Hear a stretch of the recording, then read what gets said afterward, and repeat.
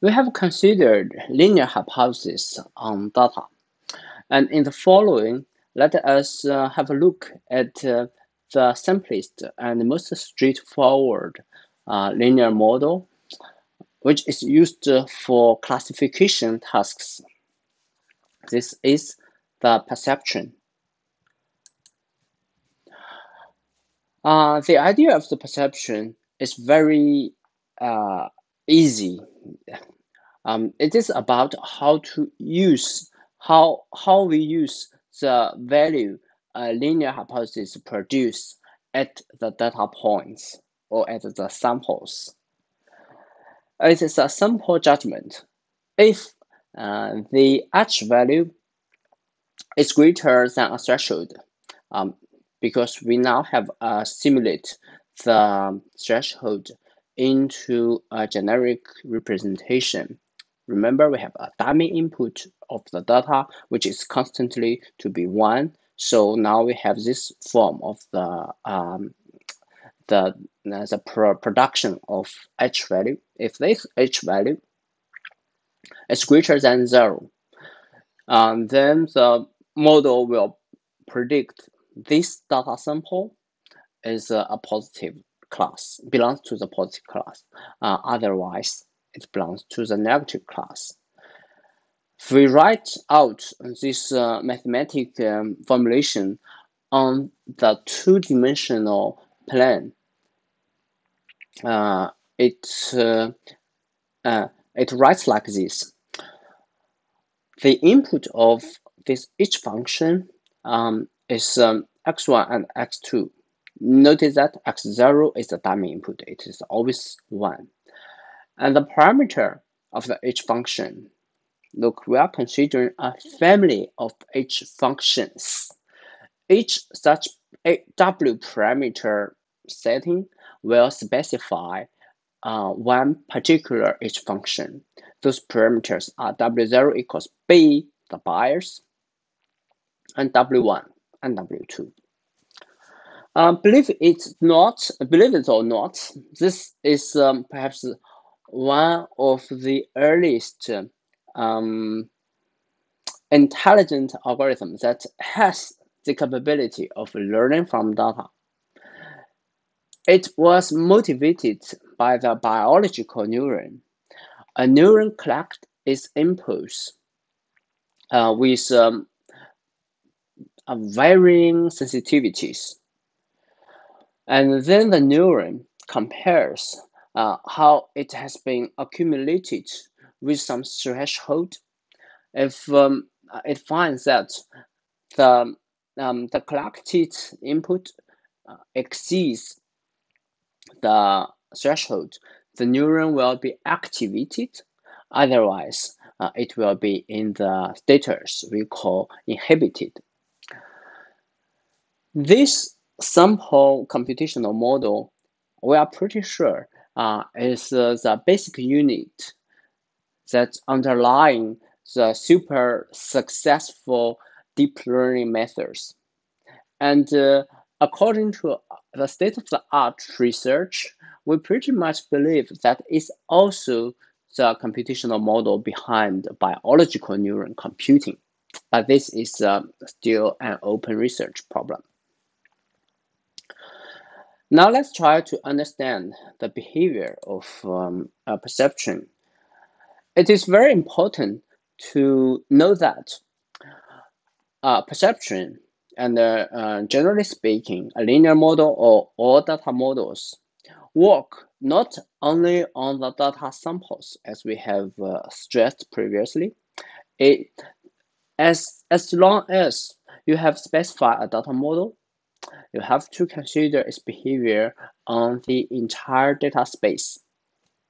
So at each value, at each point of a possible data at each point of the data space, this is a possible combination of legal values of the attributes.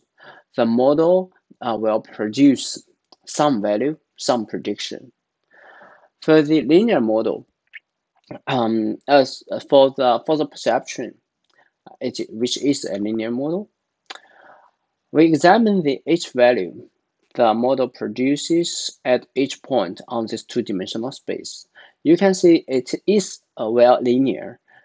We use a color to represent the value, and the color changes with a linear gradient in the space.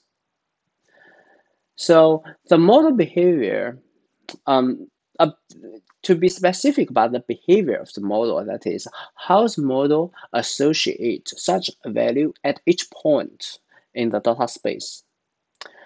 With this respect, the model parameters, the linear model's parameters, determines its behavior like follows. Let us consider a very straightforward and simple example.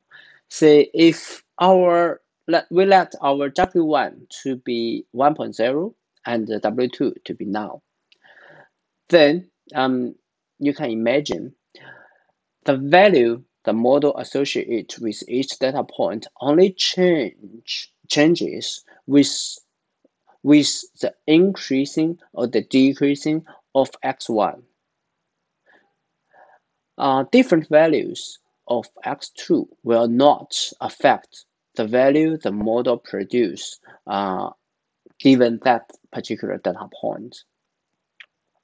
On the other hand, if we let W1 to be 0 and W2 to be some positive value, say 1.0, then when x2 increases, the value the model produces at the data points will increase, and the value of x1 have no effect on the value of the model. And to generalize this line of thinking, let's consider W1 and W2 both take positive values. Then we will see the value produced by the model will increase with respect to both W1 and W2.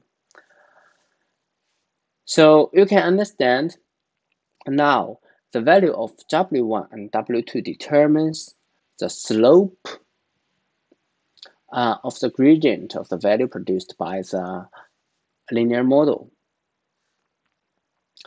Now let's consider the classification behavior of the perceptron. Perceptron classifies data points by thresholding. And the threshold, by thresholding, you can see, you can imagine we draw a line along some constant color in the data space. And the line cuts the space in two halves.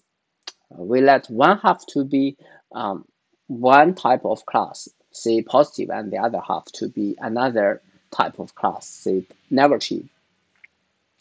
And the positive or negative, if you write it down mathematically, it looks like this.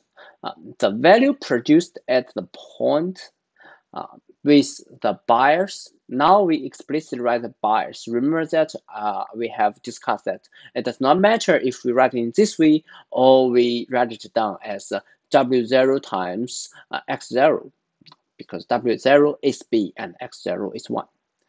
So this is equivalent to determine whether this value, well, have I? Oh, excuse me. I think I have made a mistake in this equation, but you get the point. We compare this value with the value of the bias. And the bias then determines at which point at which constant value we draw the line for classification. And in the following, we will discuss how could we determine such values of the parameter so that the perceptron works well on the data.